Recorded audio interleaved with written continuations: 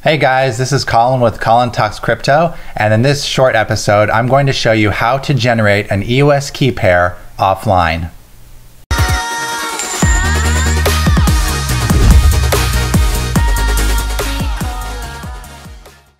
I noticed I'd been getting some requests on how do I create my eos-key pair offline.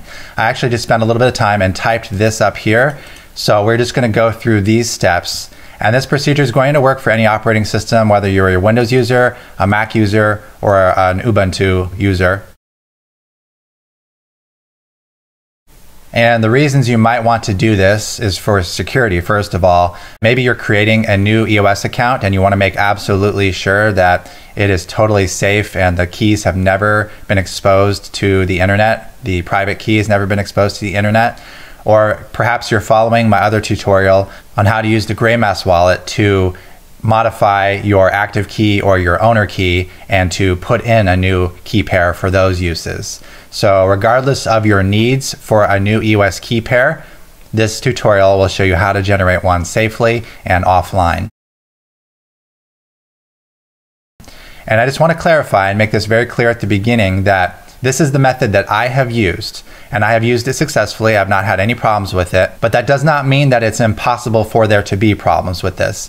And what I mean specifically is I use this specific generator here, and we'll show you that in a bit. And while I have found it to be completely safe and secure to use, that doesn't mean that if this user, for example, decided to become malicious in the future, that they couldn't modify the code or change something on this site. This is not my site. So use at your own risk, use at your own discretion. I have used it, and again, I have had no problems with it.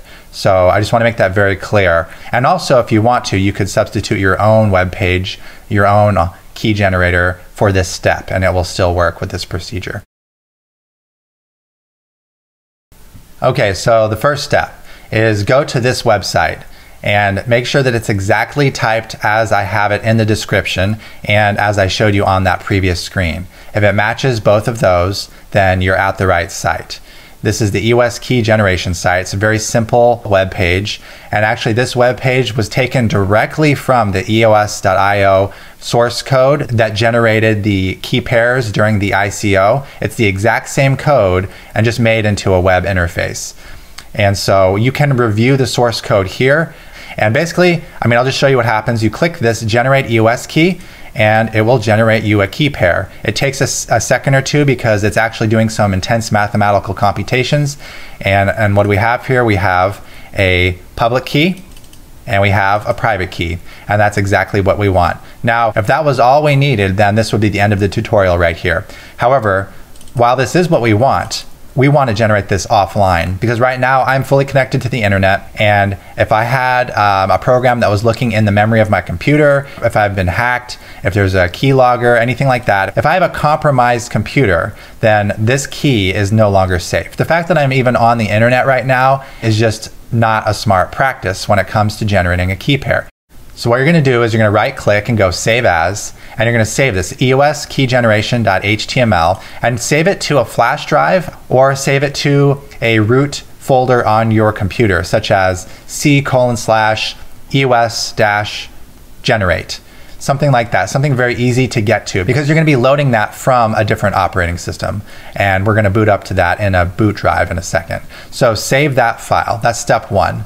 And the reason that works is because this is a standalone web page. This web page has JavaScript in it and code in it that will run offline. It does not need to be connected to the internet. So this is your ticket. This is your key to being able to generate a key pair offline.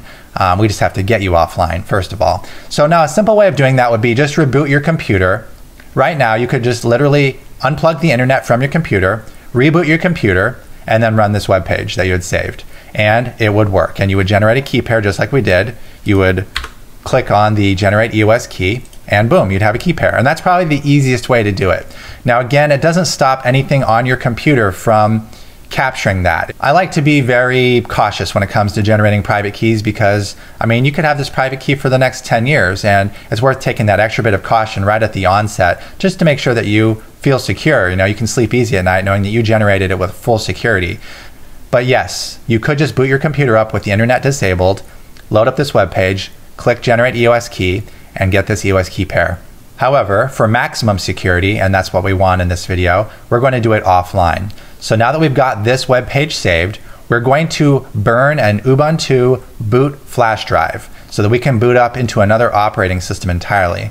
And the logic being that we're going to have no internet, and we're going to have a fresh operating system that's never been touched by any program. It's an entirely different operating system. You know, here we are using Windows or Mac or whatever, and we're going to boot into Ubuntu. So it's not even the same operating system. So the next step is to burn Ubuntu to a boot flash drive. And so there's 3 operating systems they support for that procedure. They give you the full instructions here. If you're using Ubuntu itself, just click the next arrow and follow this procedure, and this will show you how to do it on Ubuntu. You can see the steps are laid out here. Okay, now let's say that you're using Mac.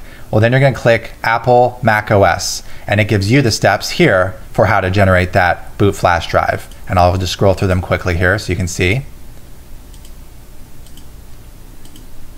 Now, let's say that you're on Windows, which is probably the majority of the users here. You're going to click on this link here and follow this procedure. And I've done this procedure, so I'll go through this with you in a little more detail. Click Next. Here's the requirements. So you're going to need Rufus, which is a small utility, a small standalone utility that lets you burn a flash drive with an ISO image. So first you're going to download Rufus, click on that link. Then you're going to download the Ubuntu ISO file, and you're going to click here to get that. Then when you've got the ISO downloaded and you've got Rufus ready, you select the ISO file and you burn it to the flash drive. This is using Rufus here to select the ISO image.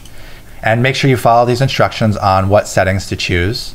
Write the ISO, and you can see the progress bar here. So right now it's creating that boot drive, and installation complete. So at this point, you are ready to go. You should have, at this point, a flash drive with Ubuntu burned to it, ready to be a bootable device. And you should also have that web page saved of the EOS key pair generation. So if you have those 2 things, you're ready to go. So what you're going to do is you're going to take this drive, you're going to plug it into your USB port, and you're going to unplug the internet from your computer before you do anything else. So now you're going to be fully disconnected from the internet. At that point, you're going to reboot your computer. Now the flash drive is in, right? So your computer is going to hopefully just boot straight onto this. Now on some computers, it won't just detect this, it won't automatically boot up on this. And that's very easily resolved. All you have to do is go into the BIOS screen. That's the basic configuration before you even get to Windows or your main operating system. And so you do that by rebooting your computer and pressing the delete key. Most 99% of the time it's the delete key, sometimes it's F11. You press the delete key and it takes you into your BIOS. And this is going to vary based on your computer. So you're going to need to go to your boot up startup options, and you're going to need to select the flash drive as the thing you want to boot up on. And that way it will actually select this drive as your boot up device. And that way you'll end up in Ubuntu. And then when you're done with this procedure, just make sure to set it back to your C drive or whatever your main drive is so that you boot back into Windows normally when you're done getting your EOS key pair. Okay, and if you've done it all successfully, it'll take a few minutes to boot up off the flash drive. It does take a little while. And when you end up finally landed in Ubuntu, it's going to look like this screen here. Something like this. It's not going to look like Windows or Mac or what you're used to. You're going to be on a different operating system. And what you're going to do is you're going to go to the File Explorer, you're going to open the drive and navigate your way to either your other boot disk that has the copy of your EOS key generation webpage, or you're going to just go to your C drive and go to that C:/EOS-generate or whatever you named that folder, and you're going to load that HTML file. You're just using this operating system as a way to have a clean slate, and you're just going to use your local web browser within Ubuntu to load that HTML file.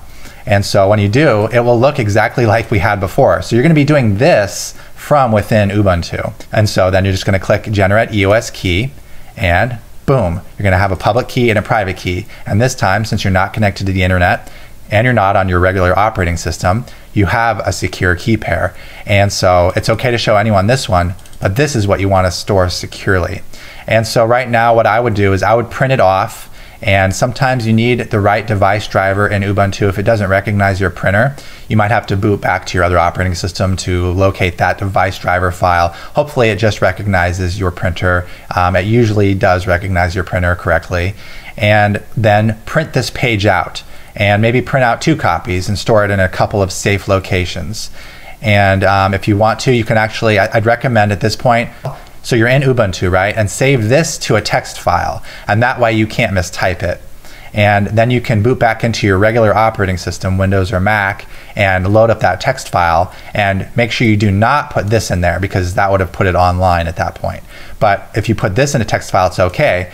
And then in Windows or Mac, you have access to your public key. You don't have to type all 40 characters, and away you go.